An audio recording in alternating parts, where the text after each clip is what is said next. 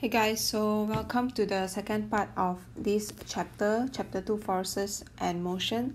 We'll pick up from where we left off in the first part. If you haven't seen the first part yet, I'll leave the link in the description box below. So now we'll continue with 2.6, number 15, impulse. So impulse is equal to Ft. So F in this case is the force, and T is the time interval, and impulse is also equals to mv minus mu. And actually you can derive this from the formula for impulsive force, because as we've said before, formula for impulsive force is mv minus mu over T, and since I is equal to Ft, so I is basically equal to mv minus mu over T multiplied by T. So to get impulse, you basically cancel out the T here, and there you have it, I equals to mv minus mu. So m will be equal to mass, v is equal to final velocity, and u is equal to initial velocity. So for any formula at all, the unit is very important. So the unit here is equal to ns. Because I is equals to Ft, the unit for F, force, is always Newton, and T is second. So unit for impulse is either ns or kg/ms -1. Because I've mentioned before that the unit for force is also kg/ms -2. So for impulse, it's force multiplied by time. So force unit is kg/ms -2 times the unit for time is s. So from this, you will get kg/ms -1. So alternative unit for impulse is kg/ms -1. Next, number 16 is the formula for impulsive force, and this is just a recap. So impulsive force is equal to mv minus mu over T.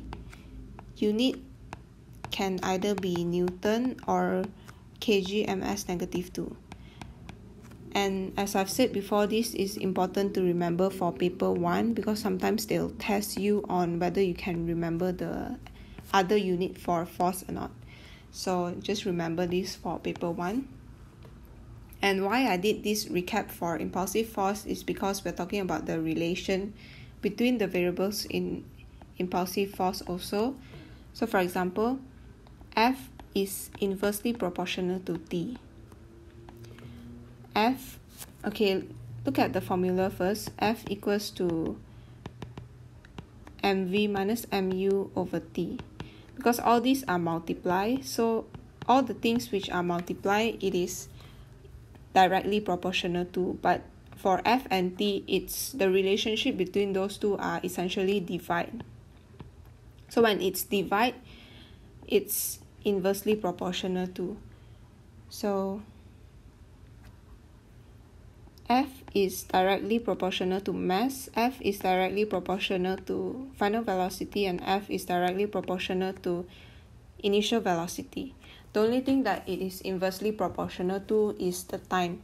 And this is very important in the application of, like, let's say dropping your phone onto the floor. Let's say if you drop it on the sofa, then there's more time of contact. So when there's more time of contact, the impulsive force will decrease. So when the time of contact increase, the force will decrease. And so your phone is less likely to crack.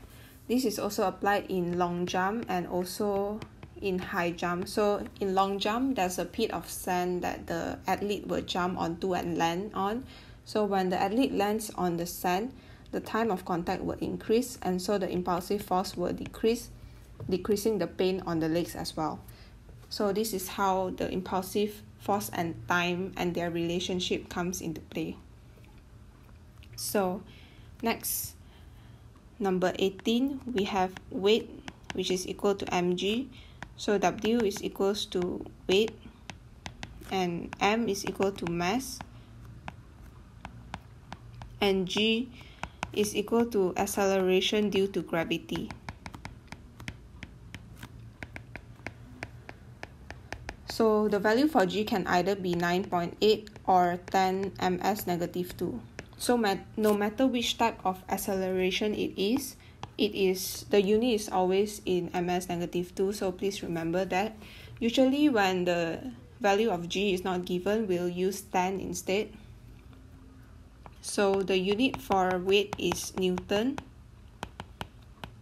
or more commonly we just write a capital letter N. And number 19, if you have a pulley system, the formula to use is T minus mg equals to ma. So T represents the tension, m is the mass, g is gravitational acceleration, and a is acceleration. So unit for tension is also Newton. It's the same unit as the force. So whenever there's a pulley system, you just have to remember that the tension is always directed towards the pulley. So if it's not labeled, then the tension is always directed towards the pulley, and the unit for tension is Newton. And the formula that you would use is T minus mg equals to ma. So please remember that as well.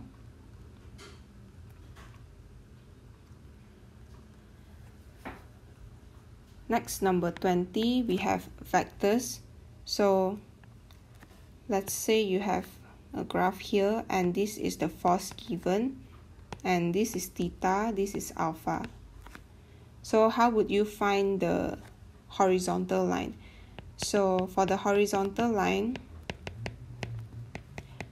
which is this one right here, to find this, you will take F cos alpha.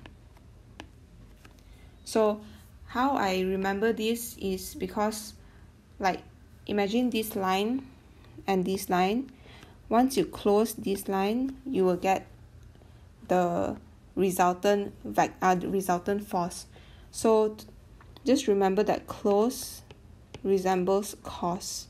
So F cos alpha will be your horizontal line, or another way would be F sine the opposite angle, which is theta. So there's two ways to find the horizontal line. And then next, let's talk about the vertical line, which is this one right here.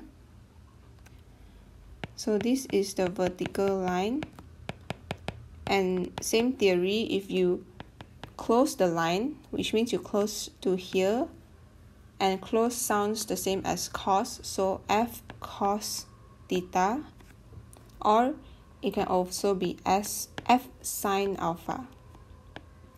So these are the ways that you can find the resultant vector from the force that is given here. So let's say you're given like this force is 50 Newton, and you're supposed to find the force for the horizontal line. So if you're given the angle of alpha is 45 degree, so to find the horizontal line, you can simply take the force 50 cos 45, and you'll get the resultant vector for the horizontal line. So that's how it works. And then number 21, for object on inclined plane, R will be equals to mg cos theta. And F friction, the frictional force, will be equals to mg sine theta. And R is the normal reaction force which opposes gravity.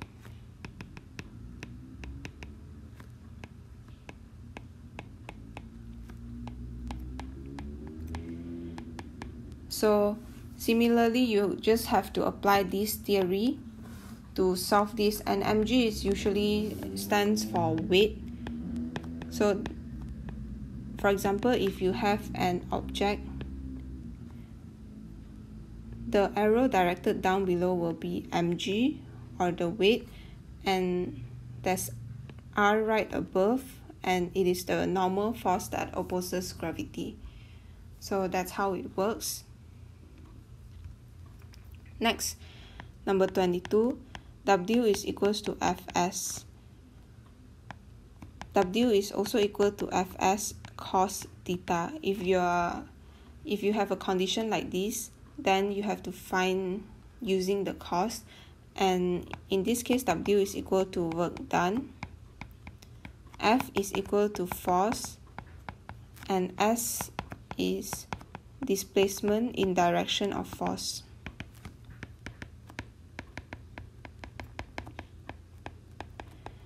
So very important thing to remember here is that S is the displacement in the direction of the force. So make sure that the displacement is actually in the direction of the force, or you can't multiply it. If it's not in the direction of the force, as seen in the graph here, you can use either cos or sine to find the force in the direction. So theta is the angle between the force and direction of displacement.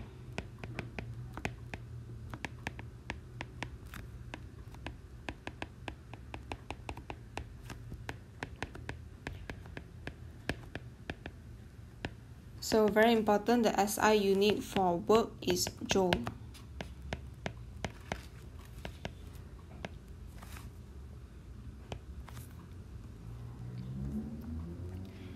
So number 23, W is also equals to mgh. So these two are used in different cases.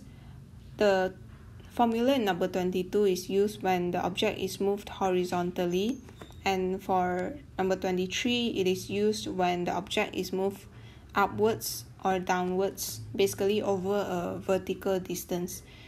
So mass will be, M will be equal to mass, G will be equals to gravitational acceleration, and the value is fixed, and H will be the height in meter. So very important here, the height here is in meter. So if you get the height in km, convert it to meter first before doing anything. And so the unit for work is always joule. Next, number 24, potential energy. So potential energy is represented as E, and there's a small p at the side, and it is equal to mgh as well. So m is equal to mass, g is equal to gravitational acceleration, which is either 9.8 or 10 ms negative 2, and h is equal to height. So energy, the unit for energy is joule again. And 25, we have kinetic energy. Kinetic energy is represented as E with a small letter k, with a small k on the side, and it is equal to 1 over 2 mv squared. M is mass, and v is velocity. And the unit for energy is always joule, regardless of what type of energy it is. So this brings us to number 26. When in certain equations and in certain questions, both potential energy and kinetic energy are involved, you can actually equate these two together. So EK equals to EP, and so 1 over 2 mv squared will be equals to mgh. And this way you can find whatever you want to find. So memorize the formula for potential energy, E equals to mgh, and also for kinetic energy 1 over 2 mv squared. And how you want to solve problem is to list down all the variables that you have first, and if you see that you have variables more than what you have in kinetic energy, then try to recall the formula for potential energy as well, and you can equate them to each other to cancel out a few factors and eventually find the answer.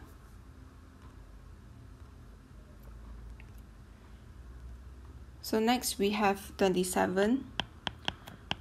The formula for power is work done over time.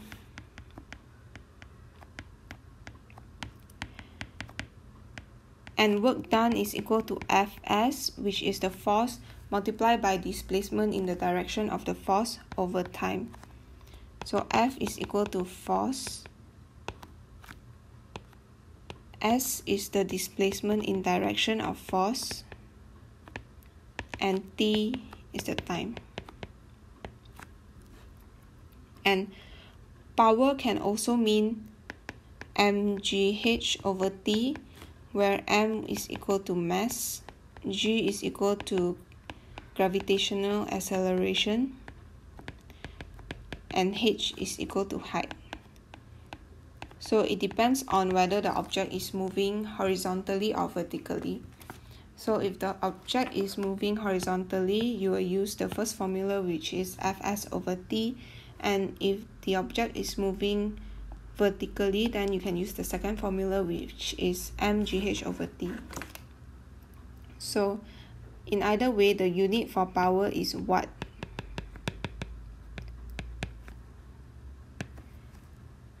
Which is equal to joule per second as well. The reason for this is because the work done is always measured in joule and time is in second. So the unit for power can either be watt or joule per second. Next formula that we have, number 28, is P equals to Fv. So P in this case is equal to power, F equals to force, and V equal to velocity. This is another formula for power, so you have to apply it according to the quantities that are provided in the question. You have to figure out which formula to use. So it's best if you can remember all the formulas, then you can pick out the ones that you actually need to use. Next, efficiency will be equals to PO over PI times 100%. So PO is equal to the energy output,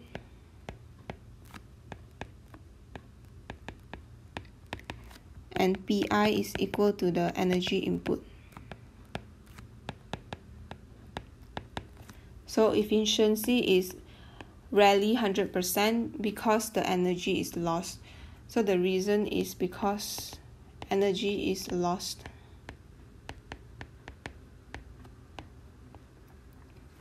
So the purpose of this formula is just to find out how efficient something is. And then number 30, we have F equals to Kx. F is the force, K is the constant, and constant, remember, has no unit. And X is the extension of the spring.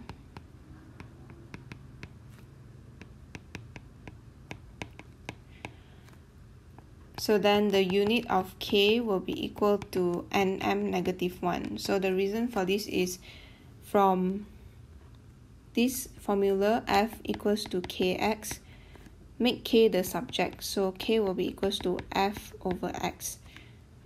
So the formula for, the unit for force is Newton, and the unit for extension of spring is in meter. And so the unit for constant is Nm negative 1.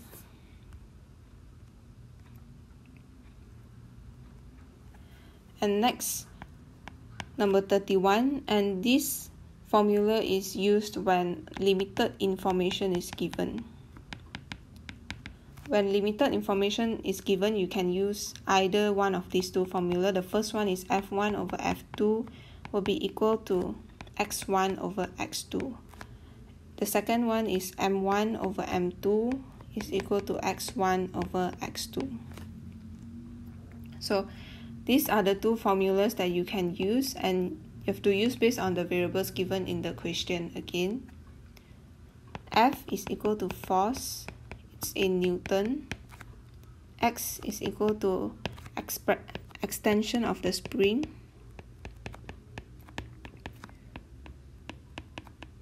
This is in meter, and M is equal to mass, which is in kg.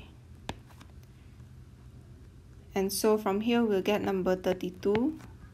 Work done is also equal to 1/2 Fx. And number 33. Work done is also equal to 1/2 kx squared. So the unit for both is still joule in this case.